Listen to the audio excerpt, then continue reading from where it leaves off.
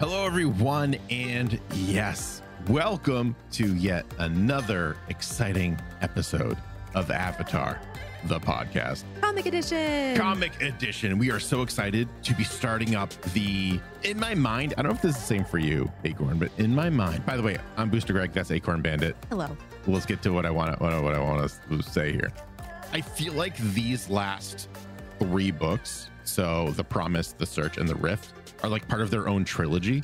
And this feels like very much so we're coming to the end of something. Yeah, it does. I feel like a little emotional about it. I know.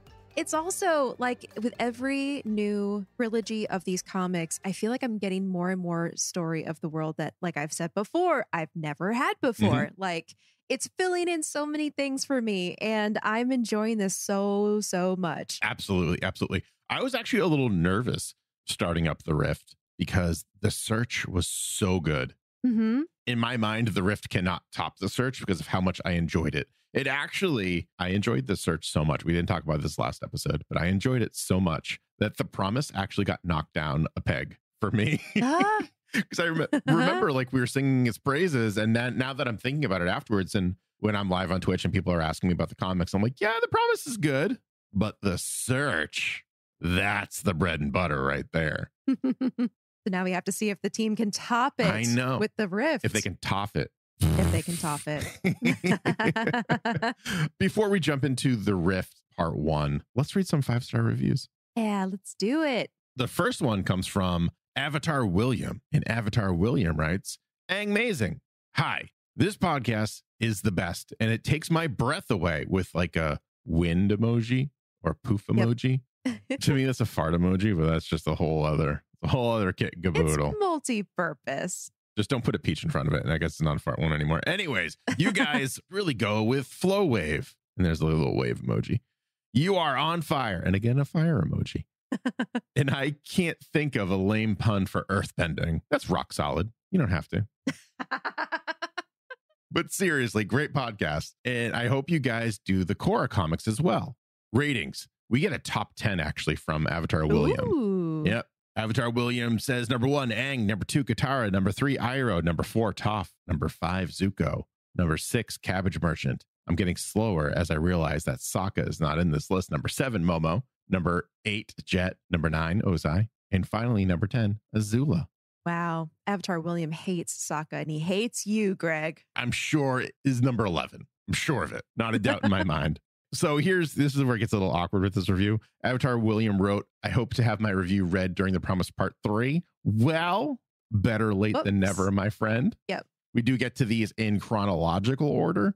So just missed the cut. Just missed it. But I think it's better to have a review read maybe on the first of a new series than the last. I don't know. Maybe that's just me. Now for some sub-bending puns. The action makes my blood boil. You guys are tough as metal, and you guys give me chills, which are multiplying and electrifying. Lots of love, Avatar William." Thank you so much, Avatar William. That was great. It was a long one. Oh, geez, I didn't realize that was that long. Thank you so much for taking the time to leave that. We super appreciate it. Off tier puns. Our next review comes from Alex Schwartz, who writes, "My fiance has a bone to pick with Greg." Hi, Greg and Acorn. Started listening to the podcast after I rediscovered my love for Avatar recently. I was craving more content, and this podcast has hit the spot. I've binged every episode in 2 weeks. I would totally recommend it to a friend. It will most definitely be an avid listener going forward. The only problem is that since I started listening to the pod, I will randomly burst out with the secret tunnel, secret tunnel at the top of my lungs. And I have now started to enter in random words instead of tunnel, as Greg is wont to do now and again. I'm worried that my wedding will be called off if I don't stop. Any advice on how to not do that constantly would be great. Thanks. I do have some advice to not do that constantly. I can't guarantee your fiance won't leave you if you follow this, but what I do is I find an even better, in parentheses, more annoying, in parentheses, song. So right now I have the hippopotamus song stuck in my head. The hippopotamus song? Yeah. So Oscar Isaac a couple months ago was on Jimmy Fallon, and he shared a anecdote of how he sings this song to his kids. So I won't sing it now because everyone got sick of me singing it on my last stream. So if you want to know what it is, Alec, you can probably just Google it and find Oscar Isaac's rendition, which is a lot better than mine, but it is on that same level. You just replace it with a different song. Long story short, that's what you do. There's no other way to do it. By the way, Alec, if you find a way to do it, let me know because help. All right. Thank you so much, Alec, for leaving that wonderful 5-star review and giving me a mild heart attack when I read the subject line. Just a mild one. The next one comes from Bowmaster, and Bowmaster writes, amazing podcast. I come from the podcast music app that shall not be named, which probably Spotify, I would assume, just a side note. And I wanted to tell you that this is a Toph tier podcast, and the hosts complement each other, and the show is amazing. My tier list of characters are number 1, Sokka. Redeemed. A person of taste, I see. Well done. Number 2, Iroh. Number 3, Toph. Number 4, Zuko. Number 5, Long Fang, of all people. Ooh. Interesting. That's a fun one. Yeah, absolutely. I love this top 5. This is really good. This is great. And Sokka is where he should be at number 1. Also loving the amazing and the Toph tier. Yes, it's catching on. Bowmaster, thank you so much for leaving that amazing 5-star review and taking that extra step. We know that the music app you listen to may or may not have written reviews, just the numerical ratings. So thank you. We appreciate it. Our next review comes from Maiko Stan, who writes, love this podcast. Continuation. Sorry for the long review. I also love the MVP and moral of the story at the end of each episode. Thank you so much for bringing this podcast to life, and I can't wait to hear more. FYI, my top 5 characters are number 5, Suki, number 4, Katara, number 3, Aang, number 2, Mei, and number 1, Zuko. Thank you so much for updating your review, Mako Stan, and letting us know your top 5 and what you love about the show. We super appreciate that. Like we've said it a couple times before, and I think by a couple, I mean, we were talking everyone's ear off about it. But whenever anyone leaves any feedback about the show itself too, like that's super appreciated, or leaves a review as if someone else was going to be reading it and not just a letter to Acorn and I, like we love all of that. So thank you so much. Another review comes from The Dog is on Fire. I hope not. Concerning. Kind of concerning, but okay, we'll move on. They write, love it. This podcast is amazing. I started listening at the beginning of book 3. You make my boring day 10 times better. People all around me tell me that Avatar is a kid's show. When I found this podcast, I rubbed it in their faces. My top 5 characters are Appa, the cabbage merchant, Zuko, Uncle Iroh, and Momo. Love you two so much. And that's in all parentheses with 3 exclamation marks at the end. All capitals. All capitals. Thank you so much. This dog is on fire, or the dog is on fire. I hope you find a fire extinguisher relatively quickly. Our second to last review comes from A. Caballeros, who writes, a podcast Iroh would be proud of. Oh gosh, I hope so. I've listened to many Avatar podcasts as it's something I never get tired of speaking or hearing about, and this is above and beyond the best one. The fact that you are so thorough in your research while also being somewhat new to some material is astounding. I thought I knew almost everything, but you both find a way to teach me new things every time. You both have amazing chemistry as hosts, and I appreciate the effort of both of you and anyone that may be in the back. Thanks, Rob. Thanks, Rob. I'd rank the elements as fire, air, water, and earth. And my favorite characters are Iroh, Ty Lee, Sokka, Suki, and Azula. By a slight margin, Acorn plus Greg is greater than Barney plus Bosco. Whoa. I don't agree, but I thank you for the thought and for saying so. We appreciate your opinion. I very much appreciate that. When I read that, I got very nervous all of a sudden. I don't know why. It's like, oh no, that's so nice. I do want to take a quick note. This next review comes from Grant DeVries. I won't read the whole thing because Grant previously left a review and we did read it, but Grant updated his review to let us know that he caught up to the podcast. Oh, good. So that's super exciting. And thank you so much, Grant, for letting us know that he caught up. And we're proud of you. Thanks. It's great.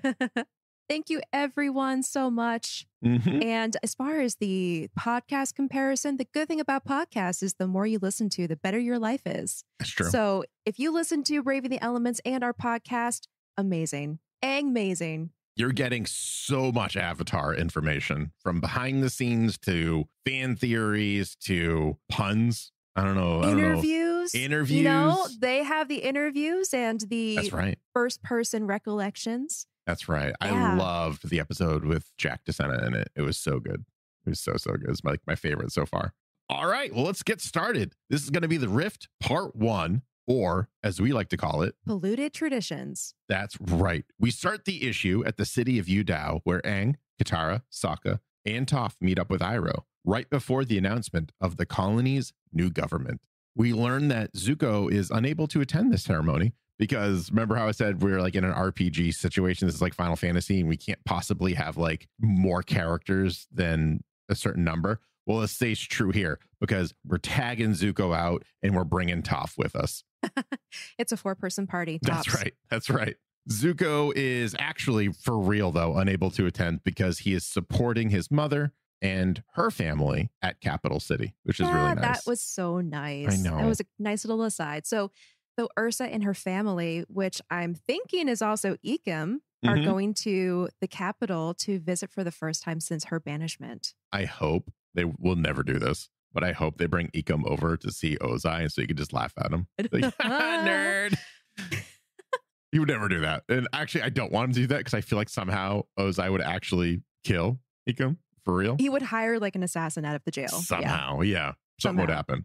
Well, we learned that Iroh was actually happy to help his nephew by filling in from the events of the search as interim Fire Lord, I guess you would call him, and is even happier that his favorite and new holiday, National Tea Day, was a success. But Iroh does mention that he misses his shop in Ba Sing Se and will be returning there shortly.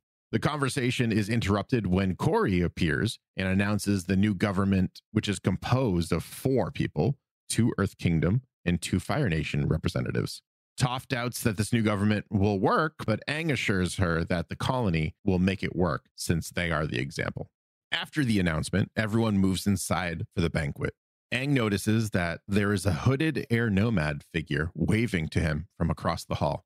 Aang immediately asks Jing Ying if one of the air acolytes is late, but she tells the Avatar that everyone is present and accounted for.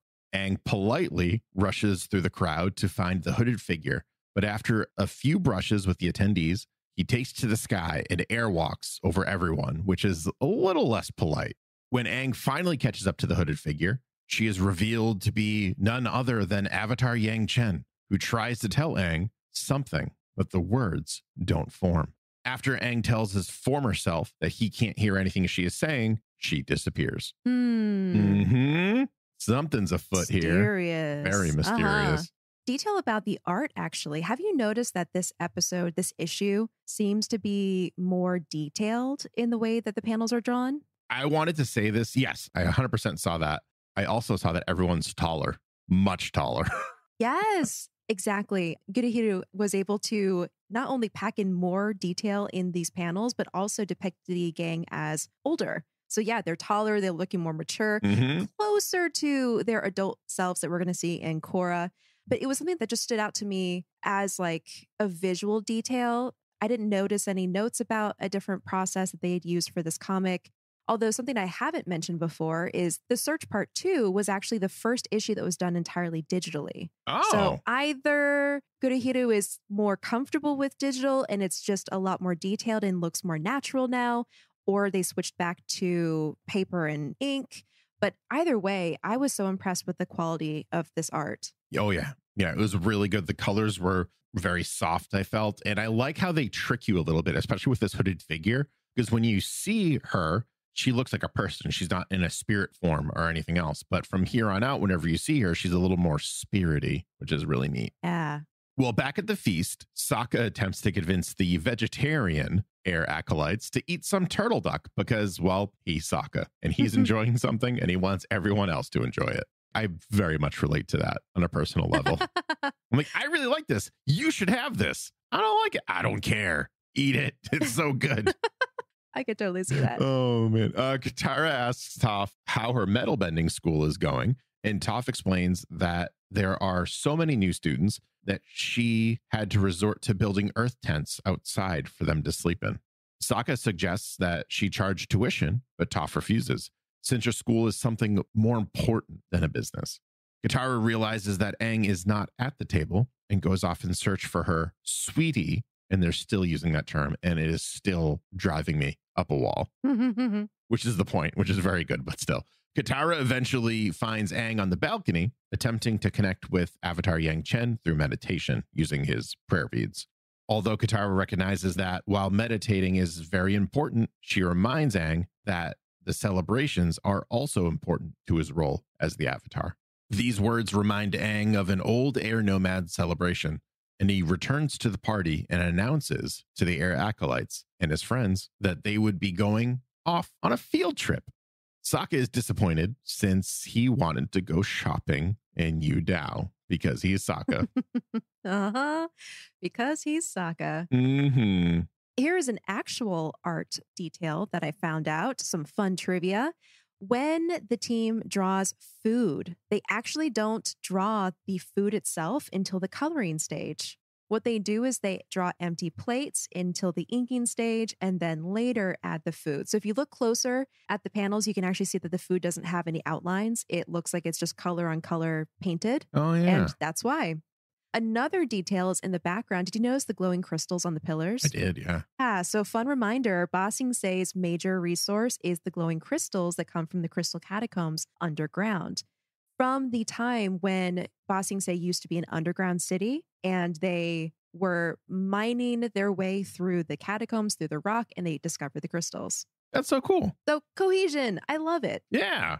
The next morning, the gang and the air acolytes make their way to a sacred air nomad site with the help of Appa, of course, which is like kind of weird because now we have the 4 plus 3 additional people. And I feel like Appa is just very tired at this point. Like, why wouldn't he be? Unless they're very light. I don't know. I felt bad for Appa on this one because I was like, 7 people? Appa, so sorry. I mean, with Sokka filled with so much meat, he probably counts as 2 people. That's fair. Aang explains that this sacred site is where they would celebrate Yangchen's festivals, which is one of the most important air nomad holidays, which also hasn't been celebrated in over 100 years, which makes sense because Aang disappeared 100 years ago. Toph and Katara note how eager the air acolytes seem. And it's like one of those weird things where they're just overly excited. Katara's just like, what's their deal? What's going on? And Toph's like, I don't know. It's weird. Yeah. Katara seems to understand, but they're very much like, oh my gosh, Avatar Aang, please tell us more. Tell us everything. It's cute. It is. It's very cute. And Aang gives everyone a breakdown of the celebration. Now, I'm going to kind of gloss over his crazy detail because there's so many different scenes and stuff going on, but here's what the celebration consists of. They will gather together and bow 4 times as a sign of respect to the giant statue. They will then walk down the cliff to a secluded meadow while playing traditional air nomad music. Once they reach the meadow, they will eat a ceremonial air nomad meal, which is vegetarian. So it's basically tofu. And I'll note that Sokka and Toph are not excited about this whatsoever. And finally, they will visit an island just off the coast and fly kites. That look like cranes, and I love the design. They're so pretty. I believe it was at this point that Aang kind of shows off one of the kites, and Katara asks, where's the string? And he's like, what do you need a string for on a kite? Which is a fun little detail. I like that. Yep. We also got a nice little flashback in there, too, to Aang and Monk Gyatso, which was really nice. Yeah, so nice. When the gang finally arrive at the statue, however, Sokka wonders about the identity of the statue, because that's definitely not Avatar Yangchen or even an air nomad because she's missing the arrow. She's wearing like she looks like a scholar or someone of intellect. Very Earth Kingdom type of clothing. Yeah, it looks almost like a public official or something, sort of. Yeah, I get that too. Yeah, absolutely. Aang admits that he does not know the identity of the woman, as Monk Gyatso never told him. We get a little flashback of Monk Gyatso saying, yeah, you'll have, I don't know why I sound like an old Jewish man right now, because you'll have time later. Don't worry about it. You're young. That was horrible reading that. I know. Like, you didn't understand Monk Gyatso. He needs to know everything right now. Yeah. There is no time. And that actually really puts it into perspective, this whole comic about how Aang grew up with these traditions and this culture, but he didn't understand it to a level of an adult. So he's teaching this information secondhand to the air acolytes the best that he can. But just imagine how much is actually missing. Yeah. Probably a lot. I would assume so. Yeah. Yeah. But at the same time, devil's advocate argument, if he understands the core tenets of the teachings and uses that as a foundation and basically doesn't bother with the superfluous details, then maybe it's actually better suited for this modern reinventing of the air nomad culture, makes more room for them to progress and to build something new. Yeah. It's just not going to work out in favor for someone like Sokka when they start questioning everything about it and Aang can't back it up. That's what this comic is illustrating. The fact that, things like traditions are important, but you also kind of need to understand the meaning behind them. Otherwise, what's the point? Yeah. Yeah. You can blindly follow traditions if you want, but if you don't understand why the traditions were in place, then maybe it's not so great. Either way, Sokka thinks it's a little weird to be bowing to a statue when they're not sure who they're bowing to. Aang simply replies, "That's just how it's done," which instantly triggers Toph. Big time. It's almost like, I'm going to say this very respectfully. I'm not trying to play down anything, but it was kind of PTSD-esque for me, going through it and seeing how she viewed her childhood and how sheltered she was and everything that she went through. And it was always just this reasoning of, essentially, it's the parents because I said so. Do this because I said so. Do this because that's how it's done. Yeah, I think it was definitely meant to be depicted as a PTSD type flashback, which, of course, with PTSD, it's in a comic form. You have to have the very clear visuals. So it was more reconstructed scenes. But I'm sure in the moment, someone with PTSD wouldn't have potentially as much detail. I think it would be a huge emotional reaction. Yeah. Just it just brings up all of the things that she's been running from since she left home.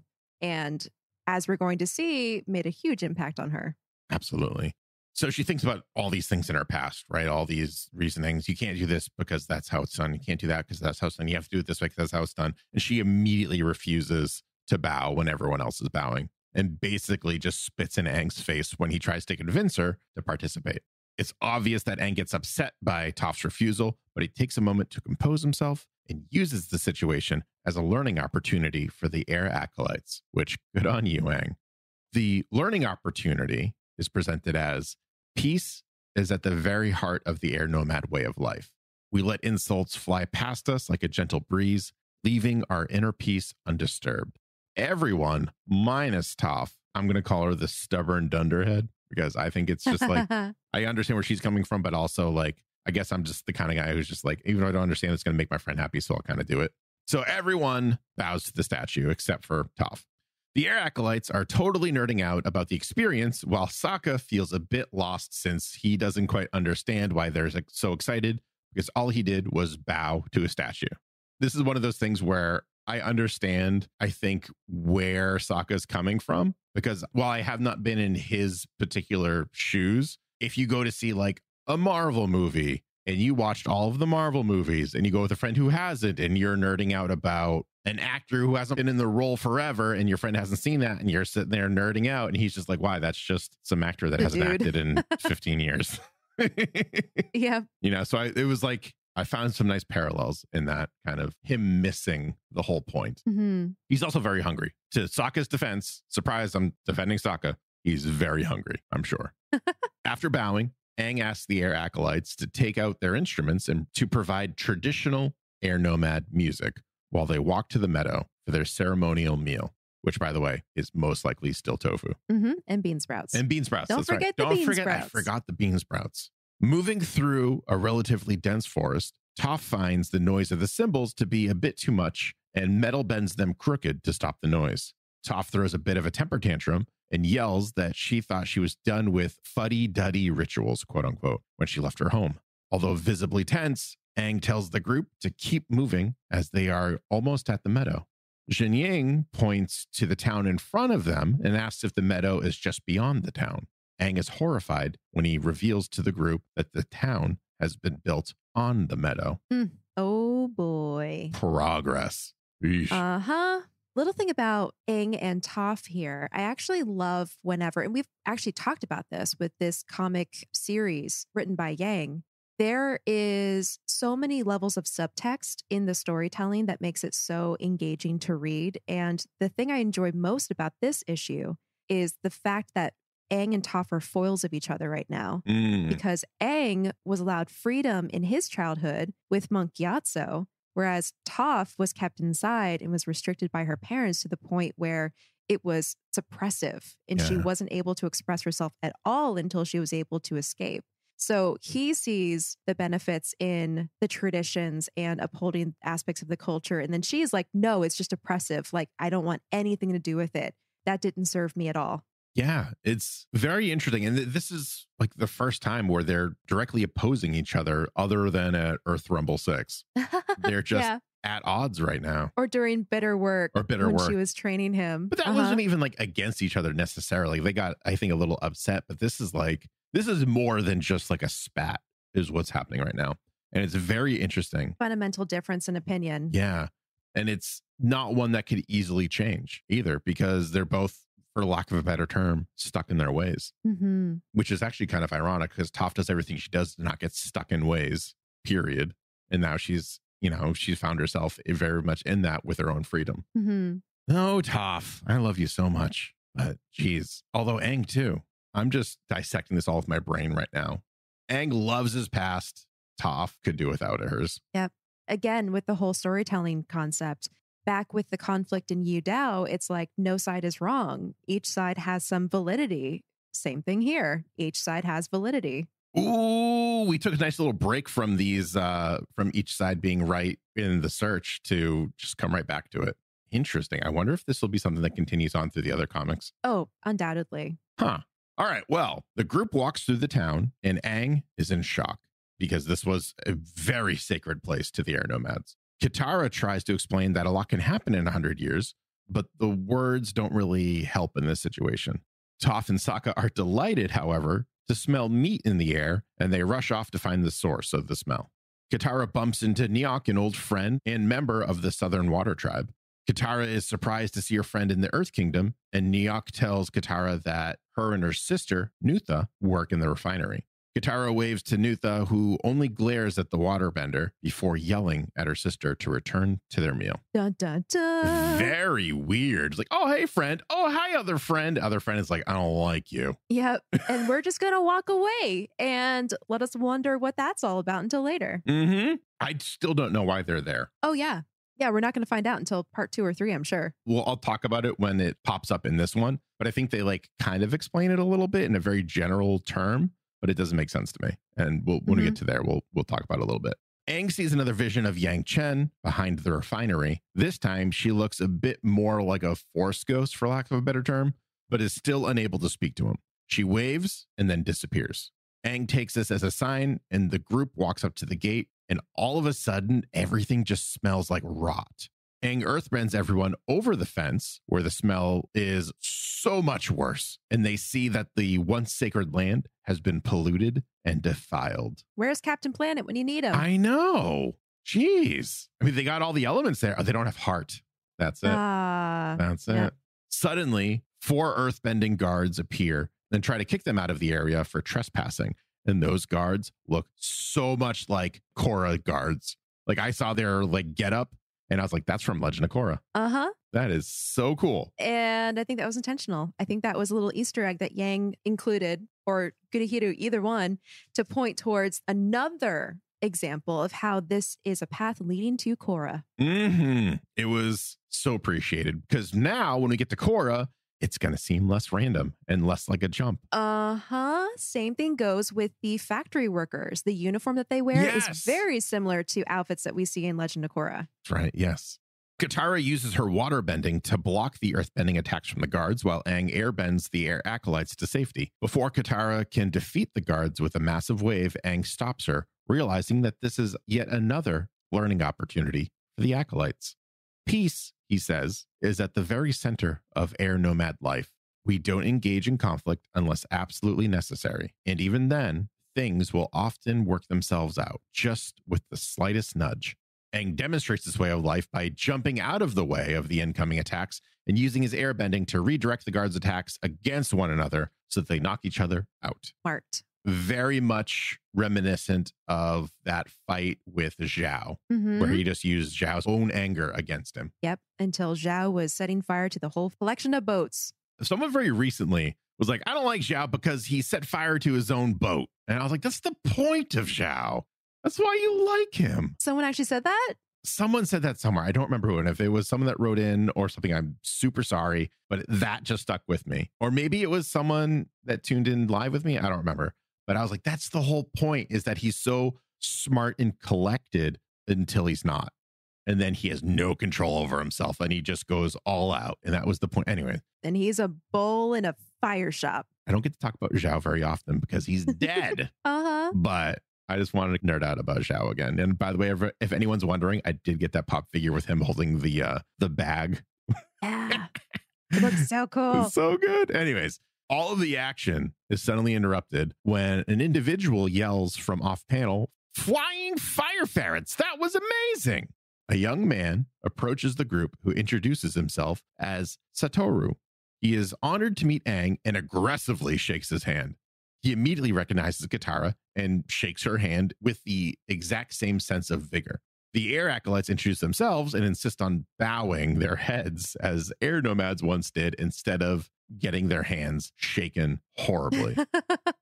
Yep, enthusiastically. Even Aang is standing there afterwards, like with his hand kind of out, hanging in the air, like, what just happened to me?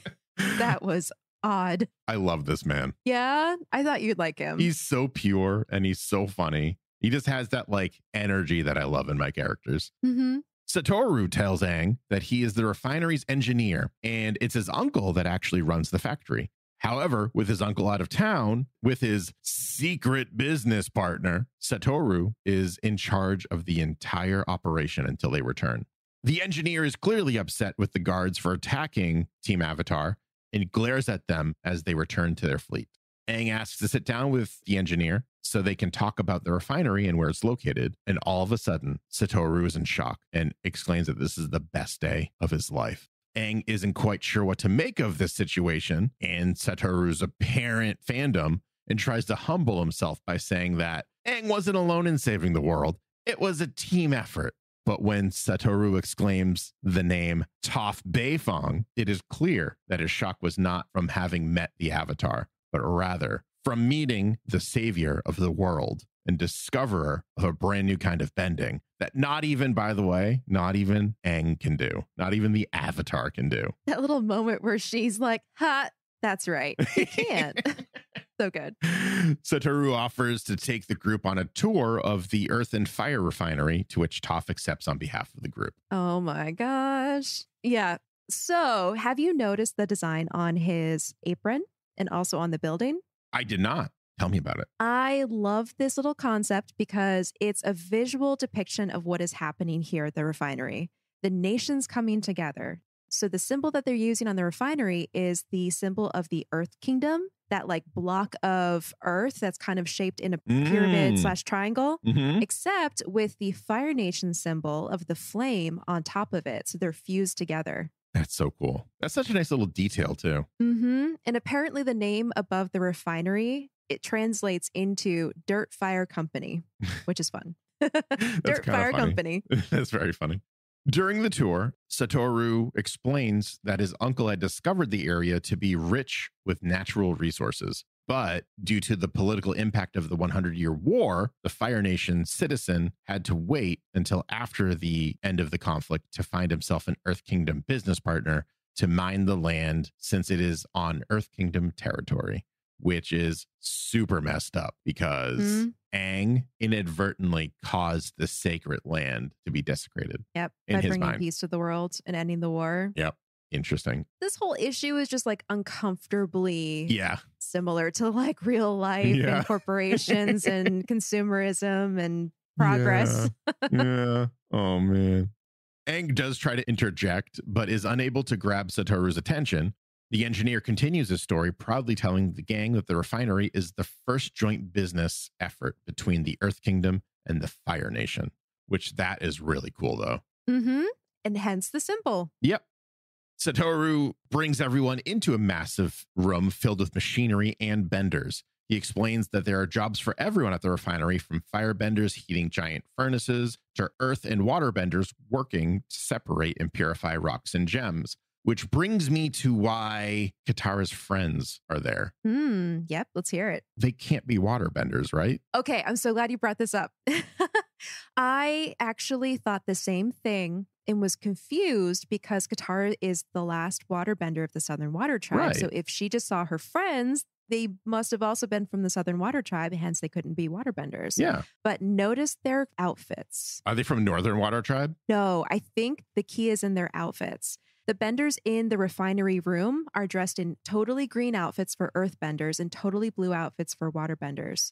If you go back to her friends, they're dressed in a dark gray outfit with colored scarves around their neck. Oh. I don't think they're benders. I think they're working somewhere else in the refinery. Okay. Mm-hmm. That makes so much more sense. I was just like, you can't, like, I can shoo some things under the rug, right? But that's not one thing I can really get her behind. Okay. Thank you. That makes me feel so much better. Yeah, I know. I was very concerned for a little bit until I realized that visual distinction. But also, I mean, that extends to Satoru too. He's dressed in mostly gray clothing. He doesn't have any like visual indication of a political allegiance or depictions of like where he's from. He's very politically neutral by wearing those colors. His apron also shows the symbol of the refinery, showing that that is his like core allegiance. So again, like visuals informing the storytelling, love it. Very good. Yeah. Okay. So now we got all that out of the way. We can get our heads around the fact that Katara is still the last waterbender of the Southern Water Tribe. Satoru continues the tour by showcasing a second assembly line to the group, and they are surprised to find it is completely automated so that even non-benders can work in the refinery. Sokka is impressed with the machinery and even exclaims that the machinist's workshop isn't even this advanced. Interesting. So anyone keeping track at home, there are now 2 technologically advanced forces in the Avatar world that don't know each other yet. So now in my brain, in my head canon, I can kind of get behind the advances in Korra a bit more now, because if those 2 were to meet, then you would get a huge leap in technology, I would think. Like the machinist being brought on as a contractor? Yeah, something like that. Yeah. Yeah. Well, he kind of was technically, because he was under contract with the Fire Nation, was giving them designs for different vehicles and like the hot air balloon and stuff. That's true. So I imagine that he either is already involved or will be involved very soon. Did you read ahead and you're just saying this as would be, and then he actually shows up? Don't tease me with another. No. This is with another sighting of him. I love him. I'm just saying it makes sense. It does. It makes sense. Absolutely does. The tour continues outside, where Sokka practically hijacks a forklift and drives it around while Satoru tells the group about the refinery's expansion plans. The engineer is interrupted when Sokka tries to test the forklift speed limit and ends up breaking the thing. Oh my God. Okay, pause real quick. So there is a note about that. Yang admires the comics of Don Rosa, who always incorporated jokes in his panel backgrounds. Yep. So the pages where Satoru is taking Team Avatar on a tour and Katara steals Sokka's meat kebab in the background with her water bending. And here, where Sokka's going crazy with the forklift, that is Yang trying to reflect or imitate this technique. It's very well done. And it is very well done. It's something that also happened, I feel like, in the series proper. So, like, again, having that mimic itself in comic book form is usually it's Momo that's in the background being a clown and just making me laugh. But having Sokka tool around on a forklift is very funny. Yeah. After taking a quick look at the engine, Satoru apologizes and tells everyone that he will have to ask someone else to continue and finish the tour, as the forklift is pretty messed up and it's going to take him some time to figure it out. Toph, in a very Toph manner, brushes the engineer aside and is able to use her metal bending and seismic sense together to see every part of the machine precisely, and is able to fix the machine in seconds. I don't know if she's using her seismic sense. I'm just saying that because it just makes sense to me that she would combine those 2. It just felt right. Yeah. We didn't see that visual depiction, but in my head canon, that's what it is. Yeah, it's like, it's grayscale, so that usually means that it is her seismic sense. The difference is, in the past, the seismic sense has come with vibrations, which are like the ripples of white, but this is just gray. So yeah, I still think it counts. I kind of read that as being gray, as it's just metal. Dark. Yeah, it's dark and it's metal, but yes. Okay. Satoru is impressed, but Toph brushes it off and tells the engineer that really any of her novice metal bending students would be able to pull off the repair. The 2 work out a business arrangement where Satoru will build housing for her students, and in return, her students will help work at the refinery and fix the machines. I have moral objections to this personally. Her students helping with the machines? because it's free labor that they're not even agreeing to necessarily. Oh, she's like volunteering her students. She's that's exactly what she does. She's going to tell them to go fix machinery, and she is profiting and they're not. It's just weird. Well, I mean, the building's going to profit everyone, but I get what you're talking about. You're talking about like the hourly labor that it's going to take across time and them not being compensated. Yeah. It's kind of weird. Yeah. Although I guess she's not taking money for them to learn metal bending. So maybe that's just like, I don't know. It just kind of left me with a weird feeling. That's all. We also learn here that Toph has a little bit of a crush on the engineer, and Sokka notes the serious oogiosity going on between the two. Katara thinks it's sweet to see Toph's softer side. Yeah. So this exchange is very much something that you would see in a movie or a show where two strangers meet, two characters, and they have an exchange where one does something that the other either recognizes, relates to, or enjoys. And then they respond. And then that person's like, oh my gosh, you too? And then they go back and forth a little bit. And the camera cuts to each of their faces until they finally finish their conversation, usually in a rushed state, and then stare at each other in like recognition and like going, oh, you. Like that's exactly what's happening here. And I like it. It's cute. It's only really happening on Toph's end, though. I think it's on his side, too. I don't know, though, because he was fanboying all over her. He obviously knows who she is and appreciates and respects her. But I don't think it's in a romantic sense. I think it's just in like he admires her, but not like admires. You know what I mean? Right. Yes, I think so. And then she's like, well, also, I think with Toph, it's less of a crush and more like you're not useless. That means I like you. Oh, I did not read it that way. I read it as like she has a young crush on him. I think the young crush is forming, but most of it is that, Interesting. Like, you don't suck. Therefore, I like terrible. You. Aang suddenly notices Yangchen's spirit again and has a vision of a monstrous creature made of earth and metal destroying the settlement, which kind of reminded me of the boar metal suit that we saw in The Search. Oh, it does a little bit. A little more like ethereal and like kind of magic-y, but it gave me that vibe. Aang is unable to decipher if this is a vision of what is to come or a vision of what has already occurred. He asks the spirit of Yangchen to clarify, but she disappears. This vision strengthens Aang's determination to speak to Satoru, and he explains to the engineer that the refinery should not have been built on land that was sacred to the air nomads. Before Satoru can respond, Toph interrupts her new crush. What I'm saying is a crush, but you may not agree, but I think it's a crush. And tells Aang that the area was abandoned for 100 years and that Satoru and his uncle had every right to build here. Aang tries to explain that Yangchen has been trying to warn them of an incoming danger, but when Toph asks for more information, Aang is unable to provide any. Toph rolls her eyes and brushes off his concerns, and Aang tries to explain that something bad has already happened to this land. Katara backs him up and reminds the group of the river of sludge that they saw earlier. Satoru acknowledges the defiled state of the water, but claims that the refinery was not responsible for that. No one believes him until Toph puts her hand on his chest and asks him to repeat himself, using her seismic sense to detect a possible lie. When she claims Satoru is telling the truth, she is pulled aside by Aang, who uses poorly chosen words to figure out if her crush is affecting her perception of the engineer, which you never want to do that with Toph or anyone. Yep. Are you sure your emotions aren't just in control of you right now? Are you sure your emotions aren't blinding? Oh, wait. Oh. Toph throws the sentiment back in his face, however, and shows Aang the benefits of the refinery.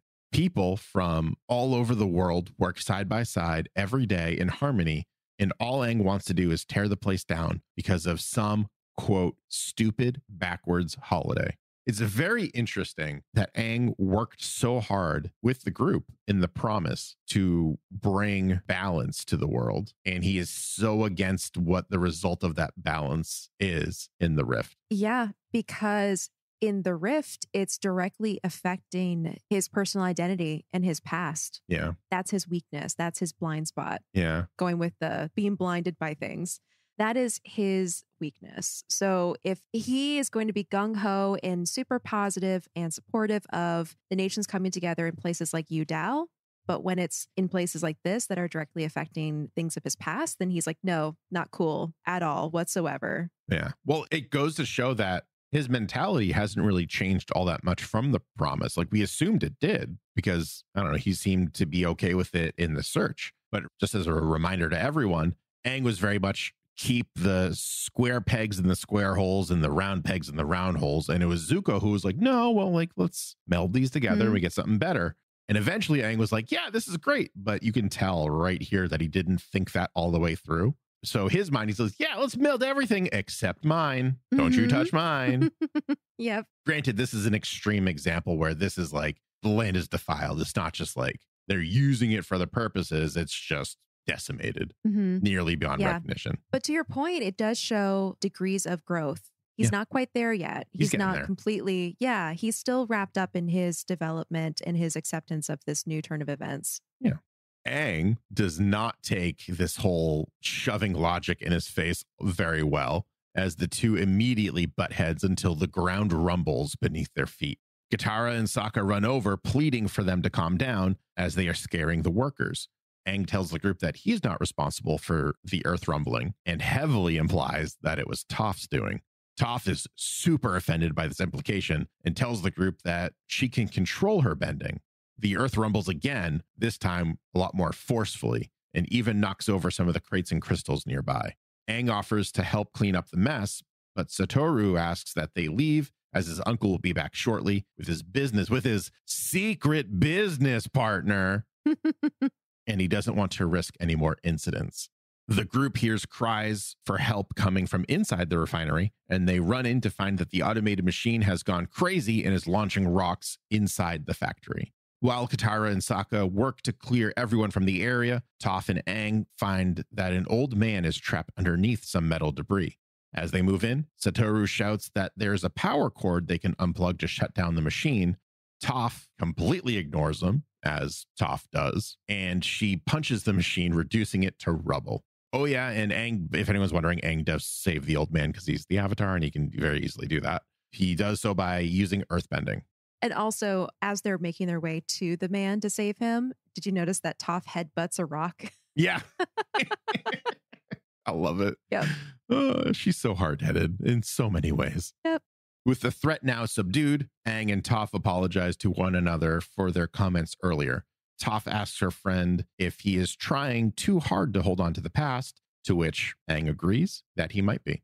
When Aang asks if Toph is trying a little too hard to run away, Toph tells her friend that not everybody has a good past, and some people have to run away just to live. Oof. Yeah. That's some true words. I do really like, just pausing for a moment, I do really like that they were so easily able to cast aside their differences to help people. Yep. They're angry at themselves, but they haven't lost themselves in this anger, which is very nice. Yeah. They fell into, actually, that was very like Marvel Avengers moment for me. Yeah. You can have your squabbling and your fights, but then when you roll out and you're doing your job, then you have to work as a team and you just kind of fall back into that role. Yeah. It's very good to see. I really liked it. Toph and Aang's conversation is interrupted by the arrival, I'm so excited about this, of Colonel Monk and the Rough Rhinos. I did not see that archer. Oh, really? I did not see Vakir. I was looking for him. They only show 3. The guy with the braided ponytail and then the guy with the helmet. Yeah, no Vakir. Poor guy. Yeah. What if they kicked him out because he wasn't good enough? Oh, man. What if he failed one too many times and they kicked him out of the Rough Rhinos? They're like, you're supposed to be a Yan archer and you can't take down 13-year-olds. You're out of the Rough Rhinos. I wonder. Oh, man. Aang immediately assumes a defensive position against the Rough Rhinos, asking what they're doing at the refinery, but Monk informs them that the Rough Rhinos were hired by the owner and his secret partner of the refinery to be their personal security guards. At that moment, Satoru's uncle, whose name is Loban, walks into the factory and demands an explanation from Satoru for the state of his building. And also that super expensive automated machine, which costs, I don't remember how much they said exactly, but it was like an absurd amount. Yeah, he said it was 10,000 baht. Yeah, that's too much. That's a lot of baht right there. When Satoru cannot provide a decent explanation, Loban turns to his secret business partner, who's only a silhouette at this point. Oh my God. They didn't hype this up as much in the comic as you are now. I didn't even see it coming because it was just like random so passive references. Yeah.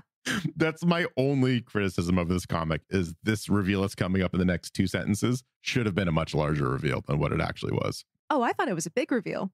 But like, not really. I mean, it is a big reveal, but like it could have been more drawn out, I think, to make me like really be like, who is the secret business partner? Because they never like, I'm just like secret business partner, but it's always just like, oh yeah, his partner. Don't worry about it, his partner. Yeah. So Satoru cannot provide a decent explanation for kind of what happened. And Loban kind of turns to his partner and tells him that he knew his nephew would be too scatterbrained to shoulder any real responsibility. Loban's partner does not react to the outburst, but instead steps forward out of the shadows with a face blank as he looks at Toph, who immediately recognizes the man. His name is Lao Beifong. And yes, that's the same Lao Beifong that is her father. Dun, dun, dun. The end. Now that I said that, my point is that Loban goes, Lao, yeah, come here. It just says like very calmly. And then Lao steps out and it's this whole big reveal. But like he shouldn't have even said Lao, or they should have been dropping breadcrumbs, I think, all the way through to let us know. Well, it's also been long enough that I didn't remember her dad's name. Yeah. So we see Lao too before Loban says his name, but it didn't mean anything to me, to be honest with you. Because I too forgot. Yep. Because we've only seen him like a handful of times. But the impact of the reveal is what gets me, because Toph has not seen her family since she left home. That's right. I think she may have seen her mom and dad like one time, but I don't even know.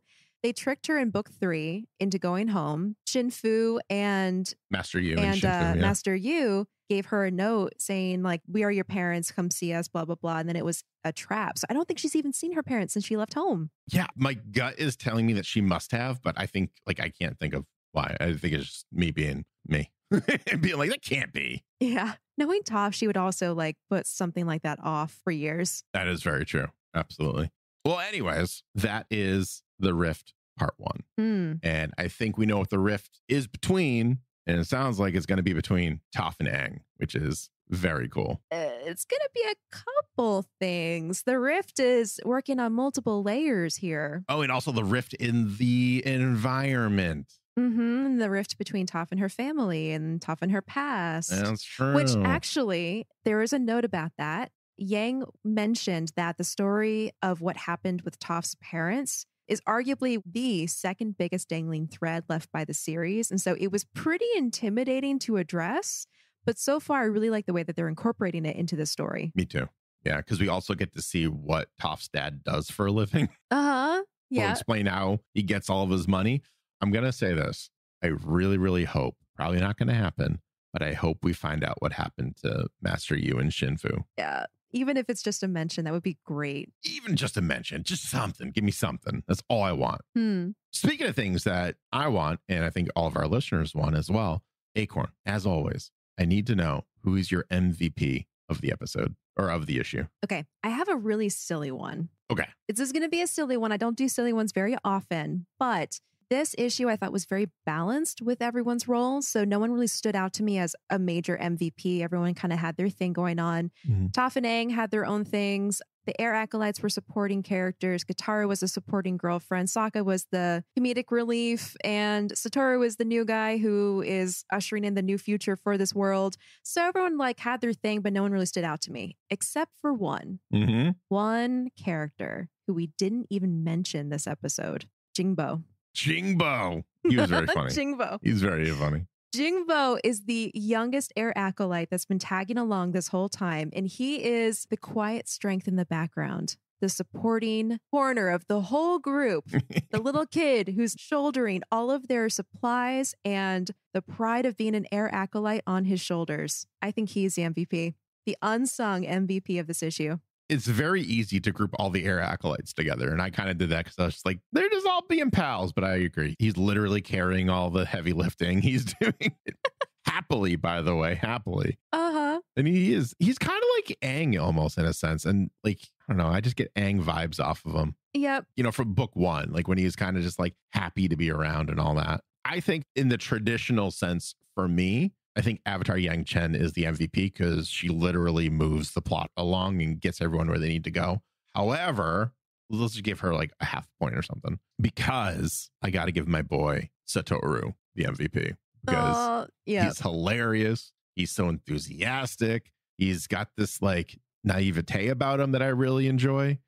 And he's not afraid to like just be a fanboy, to just be excited and be in the moment. And it's just very cool. It's very like refreshing because we don't really get that from the gang too much anymore. Yeah, he does wear his emotions on his sleeve. He was very expressive. It's very good. Like that. Yeah. What's your moral of the issue? I kind of feel like it's simply don't do things without meaning. Like we're seeing Aang cling to his traditions, but without understanding what they really mean. To him, they mean home and they mean familiarity and they mean memories. But beyond that, he doesn't really have a meaning attached to it. On the flip side, Satoru is starting this refinery with immense meaning. He's like, I want to build something new. I want to push this world forward. I want to bring all of the world together, all of the nations working alongside each other. I want to, pave the way for our future. And he has immense meaning in the refinery. So I feel like, yeah, it's just do things with meaning, or interesting. Don't blindly do things without meaning. Make sure you do things with meaning. Awesome. I think for me, the moral that I got out of this issue, there are a couple that kind of came to mind, but I think the butterfly effect is the one that kind of like stood out to me the most. Like everything that you do has a rippling effect throughout the world. You may be able to see them. You may not be able to see it, but it's changing something, which I thought was very interesting with the whole by Aang restoring balance. He unknowingly caused a chain of events that led to the desecration of the sacred site. It's very cool that they're incorporating that kind of like longevity to the Avatar universe. And I'm sure it'll just keep on going as we get into the end of the comics and Korra. And I'm wondering if they'll sprinkle in some of this with the books like Kyoshi and Yangchen, because the Yangchen book just came out not too long ago. Oh my gosh. I'm so excited about that. We have another book to cover. So I'm hoping that we get some of that and, just like little things here or there, just that we can see, oh yeah, this turned into this and the Last Airbender and then went into Korra. I'm really looking for that thread that goes through everything. We'll see. I don't know if we'll get it or not, but we'll see. Good moral. Yeah. Well, that's it. That's the episode. That is all of the material and time we have for now until not next week, but the week after. So if you're caught up on all the episodes, like a couple of our reviewers were, and you're looking to hang out a little bit, maybe watch some games, hang out, listen to music, have some laughs, you can join me over at twitch.tv/BoosterGreg on Monday and Friday evenings at 8 p.m. Eastern Standard Time. We are almost done with the entire Darksiders series. We're taking a quick break at the moment to play In Sound Mind, which is a survival horror game, which is really neat. It's got psychological stuff. It's so cool. It's very spooky. It's got a moral to, I've only played one chapter so far, but there's a blatant moral to it. It's really cool. So come on over, hang out. Love to have you. And you can find me online at Acorn Bandits or on joysong.com/Joyson Studio on Etsy, where you can find our enamel pins. That's right. Coming up next time, The Rift Part 2. That's right. And we'll see you next time on Avatar, the podcast.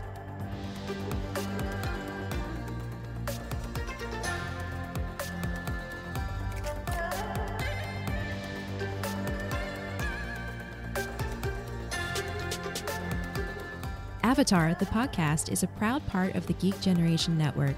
Remember to check out all of our podcasts at thegeekgeneration.com.